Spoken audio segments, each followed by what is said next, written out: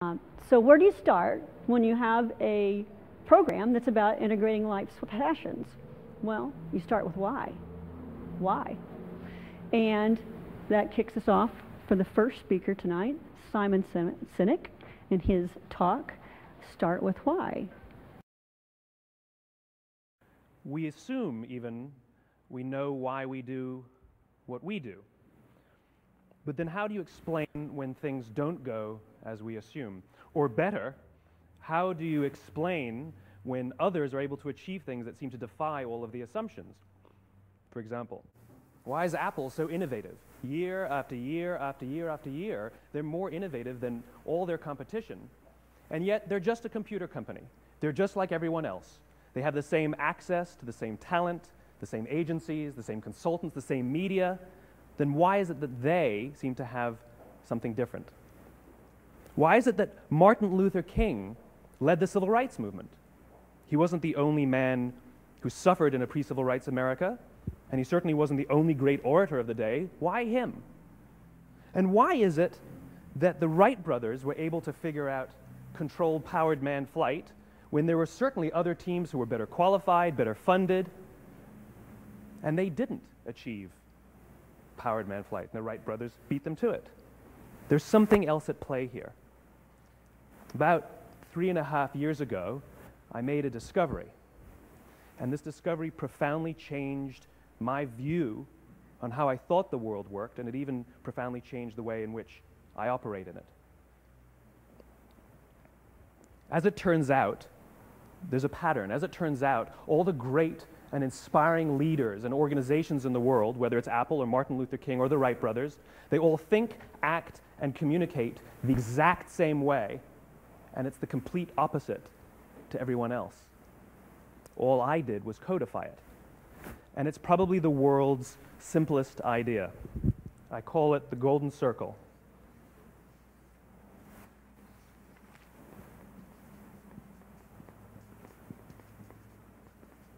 Why, how, what? This little idea explains why some organizations and some leaders are able to inspire where others aren't. Let me define the terms really quickly. Every single person, every single organization on the planet knows what they do, 100%. Some know how they do it, whether you call it your differentiating value proposition or your proprietary process or your USP. But very, very few people or organizations know why they do what they do. And by why, I don't mean to make a profit. That's a result. It's always a result. By why, I mean what's your purpose? What's your cause? What's your belief? Why does your organization exist? Well, as a result, the way we think, the way we act, the way we communicate is from the outside in. It's obvious. We go from the clearest thing to the fuzziest thing. But the inspired leaders and the inspired organizations, regardless of their size, regardless of their industry, all think, act, and communicate from the inside out. Let me give you an example. I use Apple because they're easy to understand and everybody gets it. If Apple were like everyone else, a marketing message from them might sound like this. We make great computers. They're beautifully designed, simple to use, and user-friendly. Want to buy one? Meh. And that's how most of us communicate. That's how most marketing is done, that's how most sales is done, and that's how most of us communicate interpersonally. We say what we do, we say how we're different or how we're better, and we expect some sort of behavior, a purchase, a vote, something like that. Here's our new law firm. We have the best lawyers with the biggest clients. We have, we always perform for our clients, do business with us. Here's our new car. It gets great gas mileage. It has, leather seats. Buy our car. But it's uninspiring. Here's how Apple actually communicates. Everything we do, we believe in challenging the status quo. We believe in thinking differently. The way we challenge the status quo is by making our products beautifully designed, simple to use, and user-friendly. We just happen to make great computers. Want to buy one? Totally different, right? You ready to buy a computer from me? All I did was reverse the order of the information. People don't buy what you do, people buy why you do it. People don't buy what you do, they buy why you do it. This explains why every single person in this room is perfectly comfortable buying a computer from Apple. But we're also perfectly comfortable buying an MP3 player from Apple, or a phone from Apple, or a DVR from Apple. But as I said before, Apple's just a computer company. There's nothing that distinguishes them structurally from any of their competitors. Their competitors are all equally qualified to make all of these products. In fact, they tried. A few years ago, Gateway came out with flat screen TVs. They're eminently qualified to make flat screen TVs. They've been making flat screen monitors for years. Nobody bought one.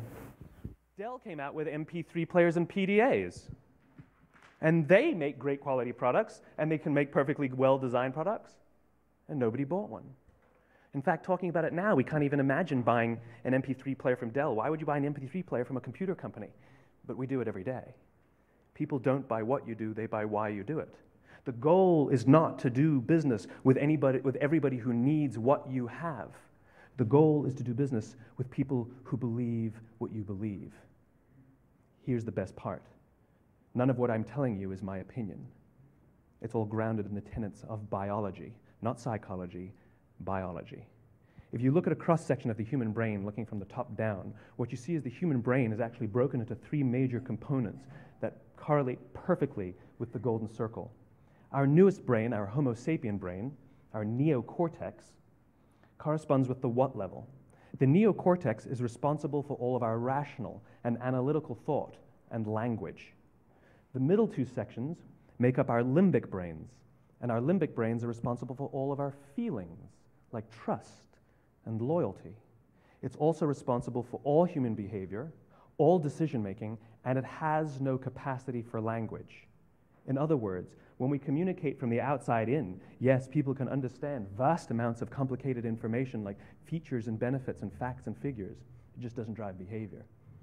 When we communicate from the inside out, we're talking directly to the part of the brain that controls behavior, and then we allow people to rationalize it with the tangible things we say and do.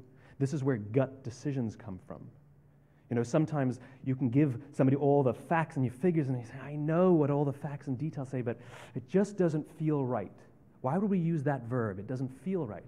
Because the part of the brain that controls decision-making doesn't control language. And the best we can muster up is, I don't know, it just doesn't feel right. Or sometimes you say you're leading with your heart, or you're leading with your soul. Well, I hate to break it to you, those aren't other body parts controlling your behavior. It's all happening here in your limbic brain, the part of the brain that controls decision-making and not language. But if you don't know why you do what you do, and people respond to why you do what you do, then how will you ever get people to vote for you or buy something from you, or more importantly, be loyal and want to be a part of what it is that you do? Again, the goal is not just to sell people who need what you have. The goal is to sell to people who believe what you believe. The goal is not just to hire people who need a job. It's to hire people who believe what you believe. I always say that, you know, there's if you hire people just because they can do a job, they'll work for your money. But if you hire people who believe what you believe, they work for you with blood and sweat and tears. And nowhere else is there a better example of this than with the Wright brothers. Most people don't know about Samuel Pierpont Langley. And back in the early 20th century, the pursuit of powered man flight was like the dot-com of the day. Everybody was trying it. And Samuel Pierpont Langley had what we assume to be the recipe for success. I mean, even now, when you ask people, why did your product or why did your company fail? And people always give you the same permutation of the same three things. Undercapitalized, the wrong people, bad market conditions. It's always the same three things. So let's explore that.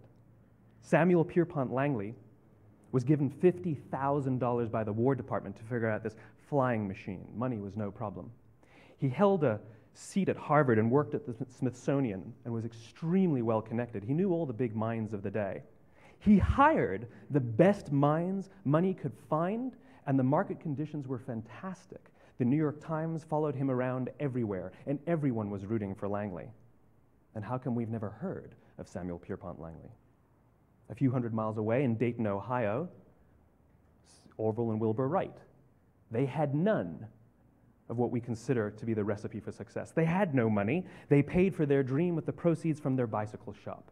Not a single person on the Wright brothers' team had a college education, not even Orville or Wilbur. And the New York Times followed them around nowhere. The difference was Orville and Wilbur were driven by a cause, by a purpose, by a belief. They believed that if they could figure out this flying machine, it'll change the course of the world. Samuel Pierpont Langley was different. He wanted to be rich and he wanted to be famous. He was in pursuit of the result. He was in pursuit of the riches.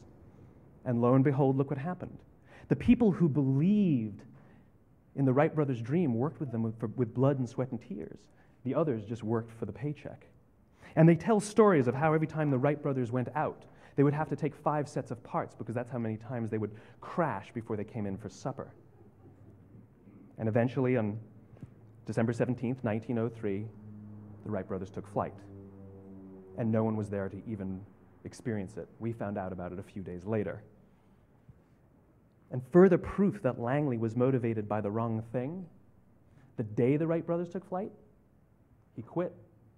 He could have said, "That's an amazing discovery, guys. Now we'll improve upon your technology."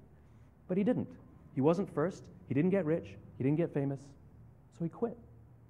People don't buy what you do, they buy why you do it. And if you talk about what you believe, you will attract those who believe what you believe. Well, why is it important to attract those who believe what you believe? Something called the law of diffusion of innovation. And if you don't know the law, you definitely know the terminology. The first 2.5% of our population are our innovators. The next 13.5% of our population are our early adopters. The next 34% are your early majority, your late majority, and your laggards.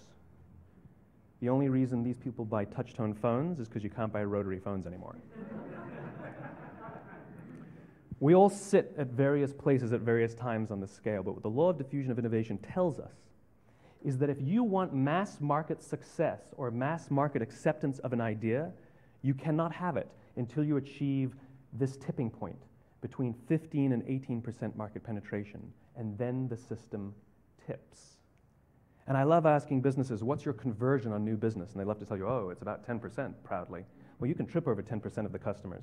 We all have about 10% who just get it. That's how we describe them, right? That's like that gut feeling, oh, they just get it. The problem is, how do you find the ones that just get it before you're doing business with them versus the ones who don't get it? So it's this here, this little gap, that you have to close, as Geoffrey Moore calls it, crossing the chasm. Because you see, the early majority will not try something until someone else has tried it first.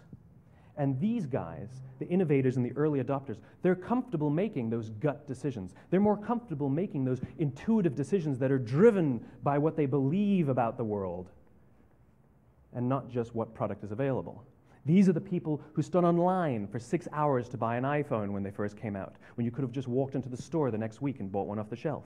These are the people who spent $40,000 on flat-screen TVs when they first came out, even though the technology was substandard.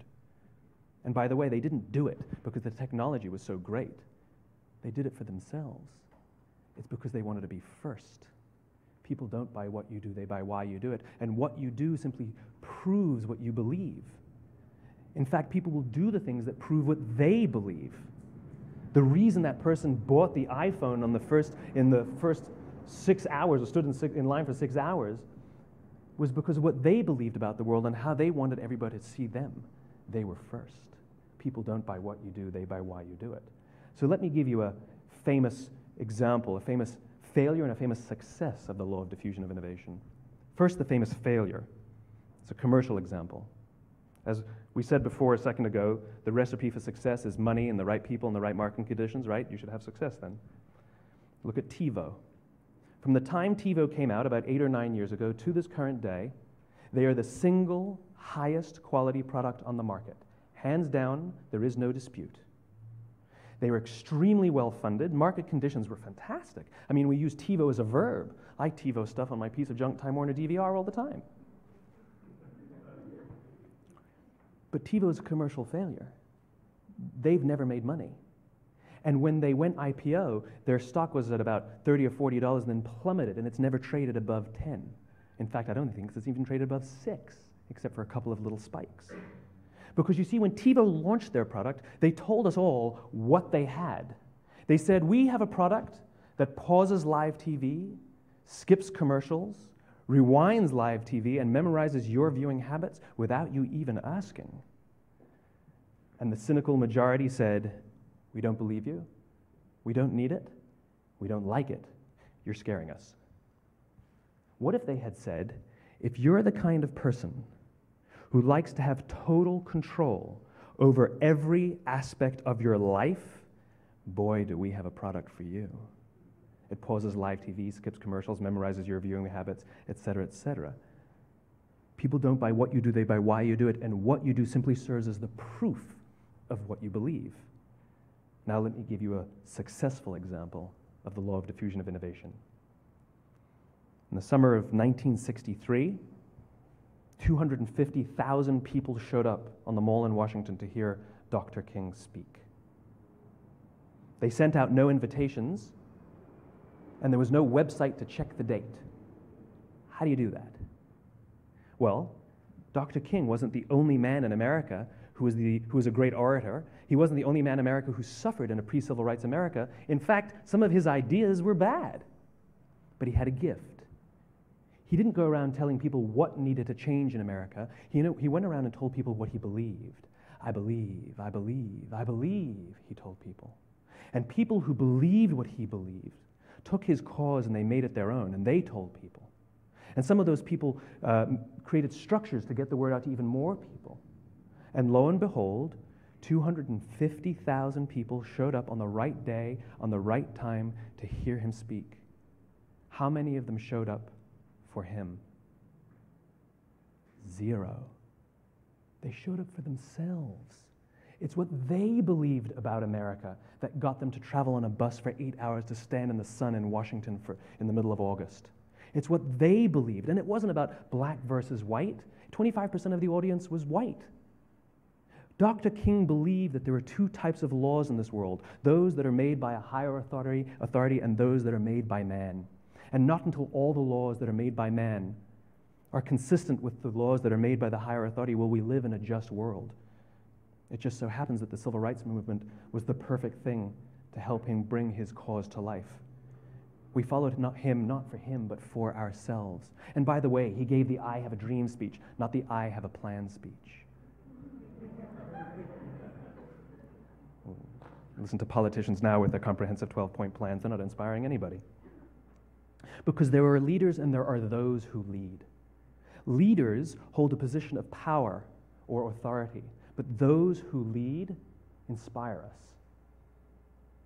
Whether they're individuals or organizations, we follow those who lead not because we have to, but because we want to. We follow those who lead not for them, but for ourselves. And it's those who start with why that have the ability to inspire those around them or find others who inspire them. Thank you very much.